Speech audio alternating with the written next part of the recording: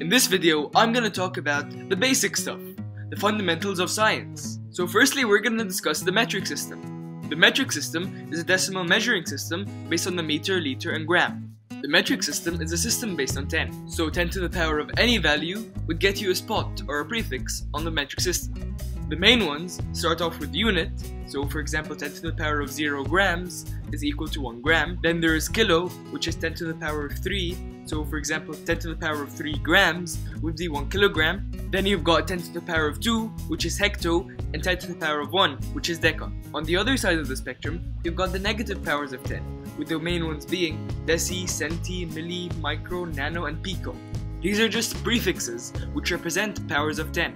So for example, kilo represents 1000, while pico represents 0.11 zeros followed by 1. So now let's look at some examples. The first one says convert 3.4 kilometers into meters. Because kilo is 10 to the power of 3, your answer will be 3.4 times 10 to the power of 3, which is 3,400 meters. The second example asks us to find 150,000 microliters in liters. Because micro is 10 to the power of minus 6, you move the decimal point 6 places to the left to get 0.15 liters. In the third example, we must convert 13,000 picometers into nanometers. Pico is 10 to the negative 12 and nano is 10 to the negative 9. So the first step is to divide them. Or in simple terms, subtract negative 12 by negative 9. In the end, you would get 10 to the power of negative 3. So you multiply 10 to the power of negative 3 by 13,000 to get 13 nanometers. Now we're going to be talking about some basic quantities. The first quantity we're going to be talking about is mass.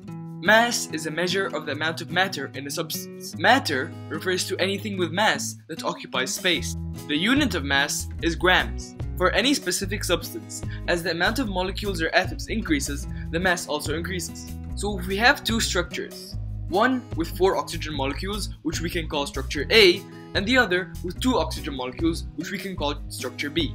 A is more massive than B because it has more oxygen atoms and molecules. The next quantity is volume, which is the amount of space an object takes.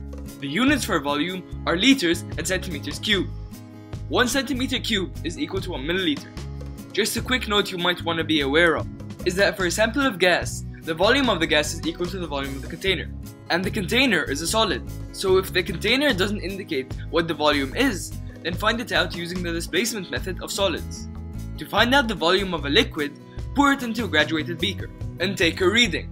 So for example, it might be 100 milliliter. To find out the volume of a solid, put the solid into 100 milliliters of a liquid or any other known volume. The change in the reading is equal to the volume of the solid.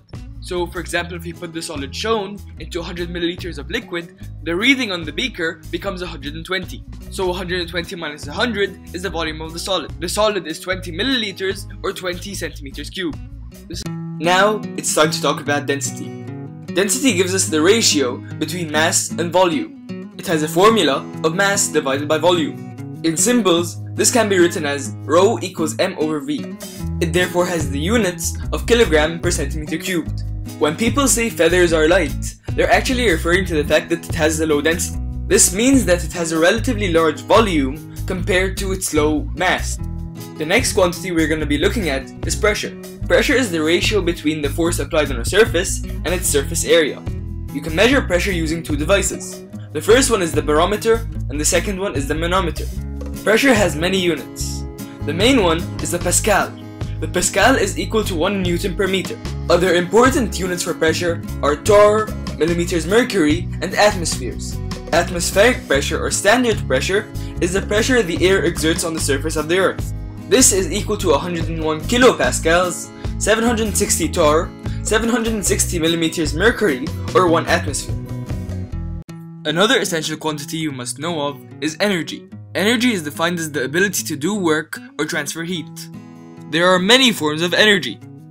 However, the main ones for now are heat, light, kinetic energy, which in chemistry refers to the movement of particles, and then there's also potential energy and chemical bond energy. One thing you must remember about chemical bond energy is that breaking bonds requires energy, while forming bonds releases energy. The units of energy are joules and calorie. 1 calorie equals to 4.186 joules. The next thing we'll be looking at is temperature and specific heat capacity. The first thing we must know is that heat is not the same thing as temperature.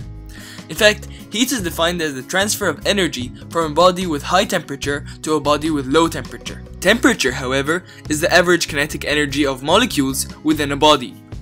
So let's say that I've got two containers. The first container contains 1 kilogram of iron, and the second container contains 1 kilogram of water. And I'll give them both 5,000 joules of thermal energy. Which one do you think will have a faster rise of temperature? Yes, it is iron. But why? There are three variables which can affect a temperature change. These are the energy supplied, the mass of the object, and the material the object is made of. In this case, the mass is constant, which is 1 kilogram, and the energy supplied is also constant, which is 5 kilojoules. So it's got to be the material. So now we agree that different materials require different amounts of energy to raise its temperature by 1 degree Celsius. This value is specific to each object and is called the heat capacity. The specific heat capacity, however, is the amount of heat 1 gram of a certain substance must absorb to raise its temperature by 1 Kelvin or 1 degree Celsius. This is represented by the equation E equals mc delta T. While E is the energy supplied, m is the mass, C is the specific heat capacity, and T is temperature. This equation can be rearranged to give us C equals E over m delta T. This would give us the units of specific heat capacity, which are joule per kilogram degree Kelvin or joule per kilogram degree Celsius. So this is the end of the video. I hope you've enjoyed it and learned something. And if you have, please give it a thumbs up, subscribe if you're not, and most importantly, thanks for watching.